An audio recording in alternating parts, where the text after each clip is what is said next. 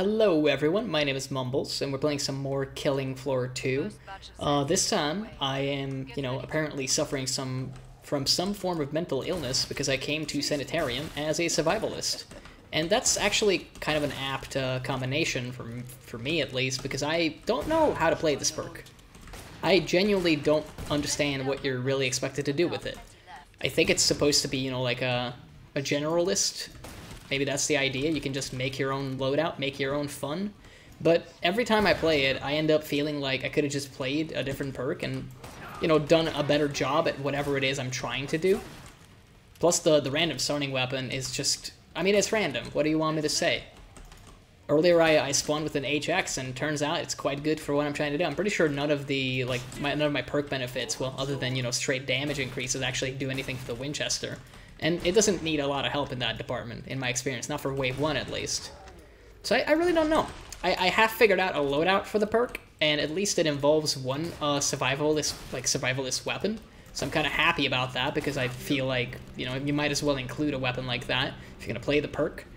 But I mostly end up using the RPG because it's just incredible, even if it is not on Demolitionist. That's just sad, man. I'm awful with this gun for some reason. It's so silly because in Killing Floor 1, I didn't play it a lot, but I did like the lever action rifle, and this is essentially just a named variant of that, if you ask me. Who's this last fellow, and why is he playing Ring Around a Rosie with me? Oh, it's another fat guy. Cool. Explains the movement speed, I guess. Well, at least we can potentially get rid of this thing and get, I don't know, kind of anything else. I don't think we can get the weapons that I like, but we'll get to the trader pod and just figure that out together, I suppose. Usually what I do is try to get the arc generator because it's quite cool, and I pair it up with the RPG like I said, but I don't think we can do that right now, so I'm kind of thinking, what do we grab instead? Because I definitely don't want this. Like, let's just get that out of the way. It's leaving. It's left our inventory. We don't have it anymore. Still have 30 seconds to make our minds up here. I don't know, dude, it feels silly to grab the HX, but I kind of had fun with it. I guess we could do that temporarily. You know what? Yeah, let's just grab the HX and some of this stuff, and I guess let's do that. I refuse to grab armor, by the way. This is just a hard difficulty game, by the way. I think I forgot to mention that before. So, despite the fact that I'm not great with this perk, I think we should probably be fine, just based on the fact that we are level 24, so we have quite a few benefits for the perk. Even though Survivalist is quite weird in that department, because again, he gets some weird abilities that are just essentially renamed and reused versions of other stuff. Like, you get Spontaneous Explosion, but Firebug also essentially has the same thing. I think that's kind of the only Firebug-like effect that you have. In fact, I believe I was looking through the perks, passives, essentially the skills that you get to pick, and I noticed a trend where most of the passives, don't include medic or Firebug weapons, which is fine, don't get me wrong, that's totally okay. It's just interesting to note. It's funny for me because I actually quite like Firebug, as I've made it abundantly clear with multiple videos already featuring the perk. But also, I recently started playing Medic, recently, probably 2 months ago, and have had a great amount of fun with it, actually. I actually personally believe that this is probably one of the absolute best renditions of, the Medic concept in any video game that I've played. Which, you might think, oh, dude, is this some weird flex of how many video games you played with medics in them? Not really, but, I've played, a fair few of them, I guess. A lot of class-based shooters had the concept of a medic in them. So in that department, I'm like, yeah, I guess, I've seen a medic or two. And I have played Team Fortress 2 quite a bit, which, has an infamously overpowered medic. But then I feel like that's okay in that game, precisely because, even a good medic, once you, get him cornered, well, they're not going to have the best of times. I feel like the Ajax was a good pickup. I'm kind of glad that I bought it, and it is very, very fun. Normally on demo, I don't run the reload speed bonus at all, so it was kind of interesting to actually have such a fast-loading Ajax. It did mean we burnt through a lot of ammo, a hideous amount, as it turns out, but, hey, nobody cares because we're going to sell it now. So let's do that. Like I said, we're gonna try to go for the arc generator. And when I say try, I mean we actually just bought it. I wish I had slightly more money, but it is what it is. We also don't have armor, which could be potentially disastrous, but, you know, we're going to try our best. And essentially, like I said, I played this perk for no reason at all, because I have no clue what you're actually supposed to do with it. So if you have any suggestions, basically, any loadout ideas that you think are cool, anything you have, like, a lot of fun with, like, please be sure to throw them out there. Because, like I said, like, I've occasionally played this perk, and I've actually leveled it up mostly just by killing clot variants, which is, I believe, the level up condition. Well, one of the ways you can get additional XP for this perk.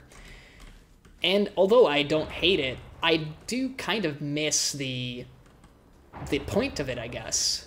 And you'll see with the RPG, like, I love using the RPG. It's one of my all-time favorite weapons. But, again, I just feel like I'm a worse, you know, like a worse demo, rather. Not the worst demo as a survivalist. You could be a worse demo than a survivalist demo, easily, just by, you know, missing all of your RPGs, which I occasionally tend to do. Although, luckily, there's not much footage of it, so, you know, I'm fortunate in that department. I'm quickly realizing this is probably not the room you want to be in, so let's try to leave while there's not that much traffic on this side. I kind of came here because I remembered that it's an okay spot, and apparently I'm 100% wrong. But thankfully, I'm getting away with my crappy decisions because nothing spawned in our way.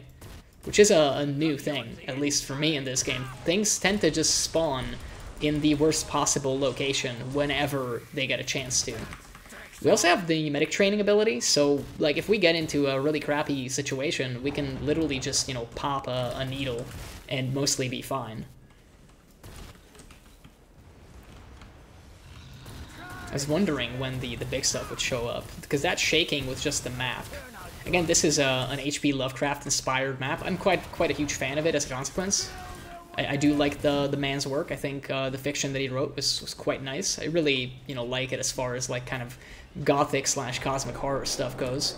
I feel like, yeah, the flesh pun is probably murdering some people. Let's take the opportunity to do some drugs and say hi to Cthulhu's tentacle while we're at it.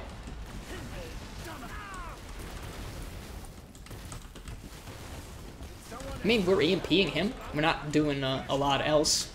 Oh, I wanted to do the pro gamer move, but I failed. That is he? Okay. This is apparently a very... I don't know what is going on with this location. That was super weird. I guess I hit something in the wall that just seemingly isn't there. Yeah, man, this gun is so fun with the ball lightning. It eats ammo, but it does quite a bit of work. I guess I'll move somewhere else where maybe we can see these guys, like, coming up. They seem to be quite far away below us. Hopefully they're not completely stuck. But yeah, the HRG arc generator. I believe it's a reskin version of the microwave gun, which I actually tried out probably for, like, the second or third time in the last, like, month and a half, and I found out that I quite like it. It's quite a good gun. I really dislike the fact that a lot of the flamethrower type weapons, like the cock and burn is okay. In fact, it's a wonderful starting weapon, but it's definitely, you know, it falls off pretty hard later. And the flamethrower is not the overpowered thing that it was in Killing Floor 1. Which I guess is maybe for the better in terms of game balance, but it doesn't change the fact that it makes the gun less fun to use. Which is kind of important for me, at least. So I was very sad about that with Firebug, despite the fact that, you know, Firebug over the last, like, couple of months essentially has turned into, in my opinion, one of the strongest perks that this game has to offer. So I guess I can't really complain. Like, I don't really have a foundation to stand on with that. I guess that just went through him, huh? I don't know which is better against him. Probably just shocking him instead of using the ball lightning. That thing travels real far away, huh? But yeah, like, I wouldn't say I fell in love with the microwave gun, but I have had quite a bit of fun with it. It's been mostly nice. Let's get some armor. I don't think we're going to be doing any of the upgrade shenanigans, and we're probably just going to save up money for the RPG, because we can't afford it yet, but we would definitely like to have it.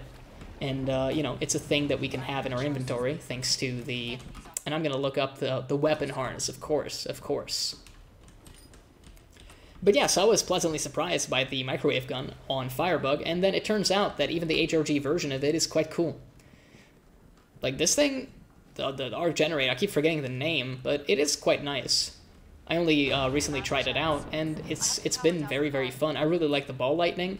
It's kind of map dependent. Like, there's obviously some situations where it feels absolutely positively overpowered, and then you have like this map, especially like here on the staircases, where like, well, you're not gonna get that much mileage out of it basically, but you know, it is a cool thing to have. Plus, Shocking Things has so much utility due to the way EMP works in this game. I guess maybe we'll get to see that, although for the time being, mostly what we're seeing is just, you know, the awful pathfinding for Zeds once they try to attack you, like, around the corner. Oh, well, that's, I mean, at least this area is pretty big. I was gonna say, like, I guess I got stuck in a corner a bit, but we weren't there for long, though. I wonder if, well, I was gonna say I wonder if I have enough ammo for this, but then I noticed it's only like 30 guys.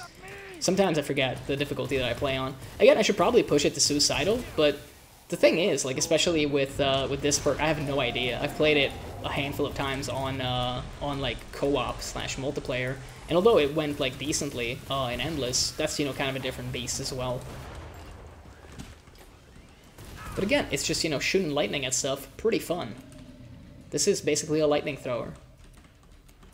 I know it's called the arc generator. I had to think about it, okay? I had to actually think about it, but I did remember.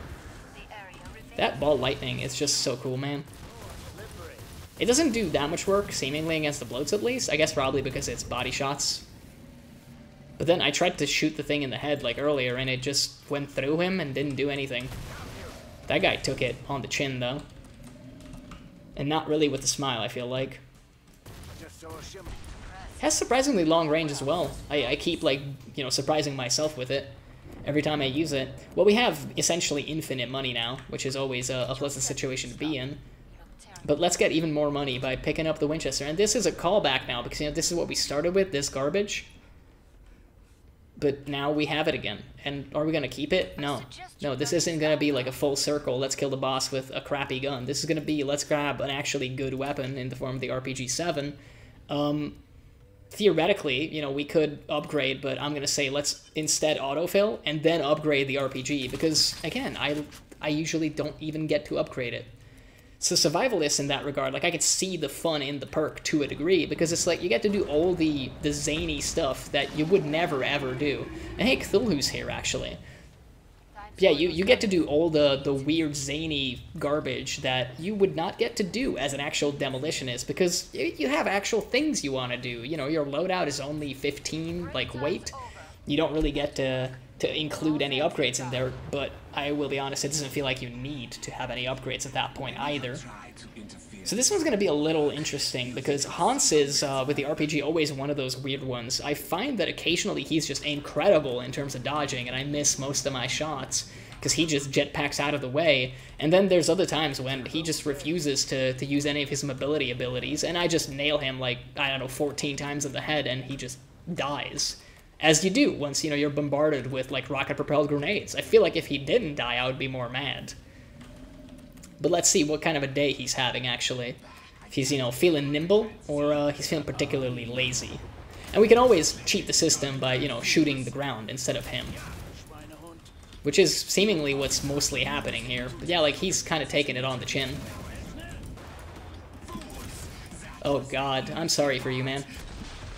Yeah, not a whole lot remained of him. I guess that's the power of an upgraded RPG. We only got it for the last wave there, but we didn't need it, and it went all across the map. Dude, the man is gone. Yeah, he doesn't jiggle so well anymore now that he's actually fully gone. So, like, it's so strange, you know, like, I started this video and I was talking about how I don't know what to do with Survivalist, but seemingly this works. I just don't know if this is what the perk is about, I guess, is what I'm asking.